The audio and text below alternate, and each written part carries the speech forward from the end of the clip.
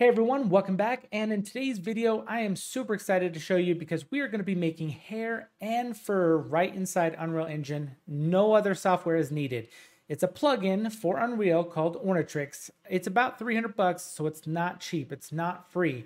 However, it's pretty powerful. It's still pretty new, but I'm going to show you how we can get in there, make some hair, groom it, and add it to our characters. It's simulated physics and everything. So let's get started.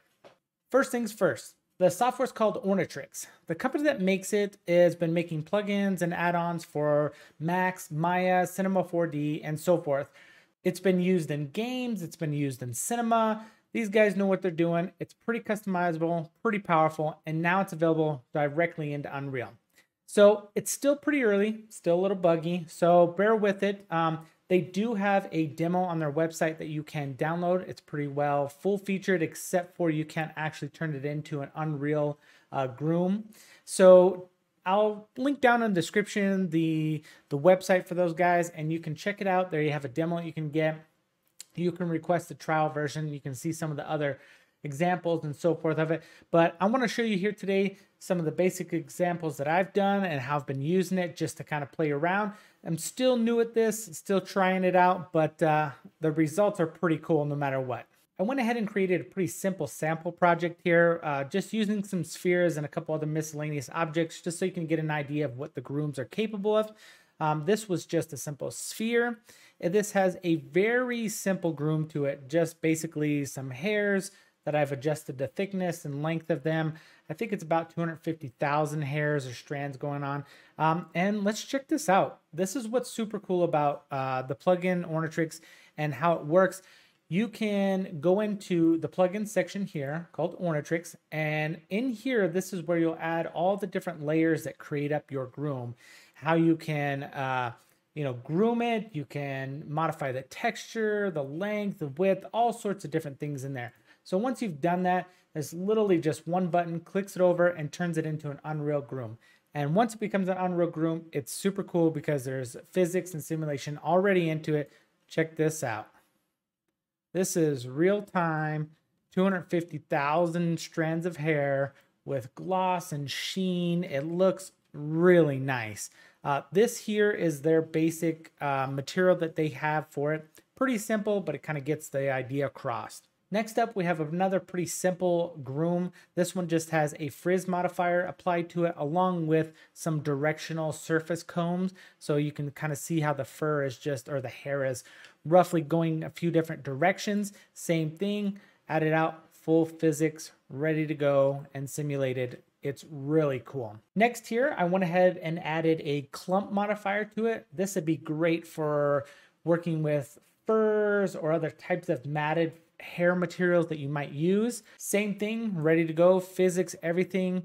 And you can create multiple layers of clumpiness and multiple layers of frizz and multiple layers of curls, all sorts of different things stacked on top of each other to create different effects in different areas. It's really cool.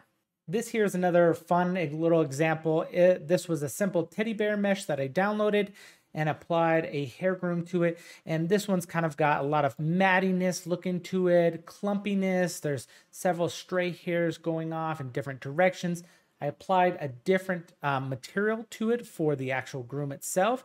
And you can see like it's pretty well done. Like you can get up behind it, the way the sun shines through it. It's pretty detailed. We can get fairly close and you can actually start to add more detail to the hairs, how many polys it's got in it and so forth. You can go through and adjust all those settings.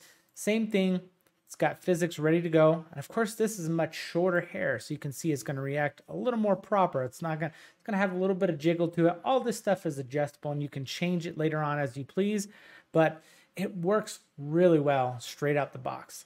And the last example I want to show you here is this is a skeletal mesh of a wolf. This is actually a free download in the marketplace. And what you can do is, this is going to look a little sloppy because I basically used the furball mode. So I didn't go in and draw out the hairs. I didn't add the hairs exactly where I wanted them. The furball mode just basically adds hair everywhere on it. It's a giant furball. So this isn't going to look super perfect, but it is going to help you kind of see and represent what you can do with the Ornatrix plugin. It's pretty cool.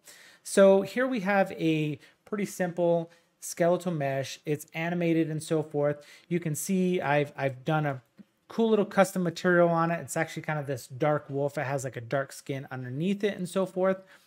But what we can do now is, because I've added the fur, I've surface combed it a little bit, added different directions for it and so forth, I can now take the wolf, and I already have it set up in a walk cycle. So we're going to go ahead and simulate that real quick.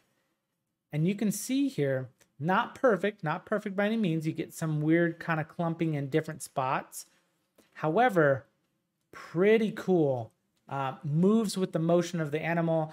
The physics are still reacting, and the fur is jiggling, it's moving. Let's actually switch this up real quick. We'll give it something a little more dramatic. And you can see a run cycle there. So real quick, I'm going to go ahead and show you how easy it is to add hair or fur to just about any object in your scene. So let's select our sphere here, and I'm going to go switch over into the Ornatrix plugin and make sure our sphere or ball is selected. I am going to go ahead and click the plus signal here. And you're not going to see this window, but it gives you a couple different options for adding fur. So I'm just going to add a fur ball. And you're going to see here, pretty simple. Just kind of looks like a bunch of spikes coming out right now. But we're going to fine tune it. We're going to make it look more like some hair or some fur. So the way the system works is you use this left panel here to add layers and modifiers to change the look and feel of your hair. So what we're going to do first is I'm going to jump over into change width. And I am going to change this to, let's say, 0.2. I want kind of a thinner hair going on. I'm going to add another layer here for length. And on the length, let's go ahead and set that to about 0.5. I want something a little bit shorter. And what's cool is you can add hair several different ways. You can do the fur ball effect, which basically just adds fur everywhere or hair. You can also paint the hair on yourself using the brushes here. There's a create and a delete. There's a comb, there's a cut, a grab, grow, paint. There's a bunch of different tools there to modify and edit your groom as you go. So let's switch back over to tools here, and I'm going to add another layer. One of the fun layers to add is the clumping feature. That kind of gives you more of a fur look. So in the clump, and before we add our clump, let's go back to our hair from guides. And so our hair from guides is our initial modifier, initial layer here. And under the details panel, I'm going to switch over here.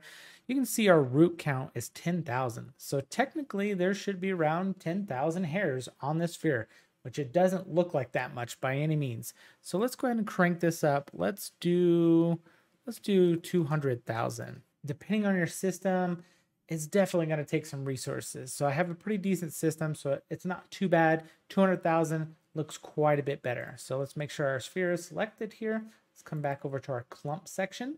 And under clumps, we're going to add this add clump button. And in here, let's give it a clump count of, let's say 1,000. And let's click on create. What that's going to do is create some clumping here. So there is tons of options, tons of ways of how you can modify how the clumps come together, and you can create layers of clumps, all sorts of stuff. I'm going to keep it real simple for this demonstration here. So now that we have some clumping, I actually want to add a little bit of, let's say, frizz. So what frizz is going to do is frizz is going to give you some stray hairs. It's kind of frizzy. They're kind of going different directions. It's pretty cool. You can come over here to the details panel for that. You can modify the amount of frizz. Right now it's at 20. So we could take it down to maybe 5 or 10, just a little bit less frizz going on. You could add another layer for curls. I want to have some curls in there. So same thing, add a layer for curls. Jump over here. You could start making things look curly. And yeah, let's do that just for fun here. One cool layer that you can add later on is the detail layer. This will actually allow you to increase the quality and the detail of your strands. It'll increase the amount of polygons in each strand. You can adjust the gravity. You can adjust all sorts of different stuff. There's tons of layers here. A lot of them I don't even know about yet, but just trying to show you some simple basics here of this. So literally that is pretty much about it. And at this rate, you could increase your hair count if you want. You can do all sorts of different things. But but I'm going to show you how easy this is to literally get it over into basically an Unreal Groom. There's one button right up here. It says toggle between the native groom and an editable Ornatrix hair system. And what's really cool is once you take this and you convert it into an Unreal Groom, you can come right back to it and continue to edit it again. So let's click that button. This is going to take, it's actually going to come up and prompt you, do you want to do this? You're going to press yes. And this time it's usually going to take a little bit of time to just calculate this and create the actual groom. This one's not a ton of hair, so it didn't take too long. Now we have an actual native groom inside of Unreal, and sure enough, move it around. It's got hair physics ready to go. You know, it is a full sphere all the way around, full groom on all sides since we did the fur ball effect on it. And it's literally that easy. And it looks pretty good. Maybe not for movies, not for maybe high-end studios or something, but for some really cool games and probably simple cinematics, this would work really well. And it's actually a ton of fun to kind of play with and mess around with. And like I said, literally with one click here, I can switch back into the Ornatrix plugin, and now I can edit it again, add more hairs, more curl, change the effect, you know, all sorts of stuff.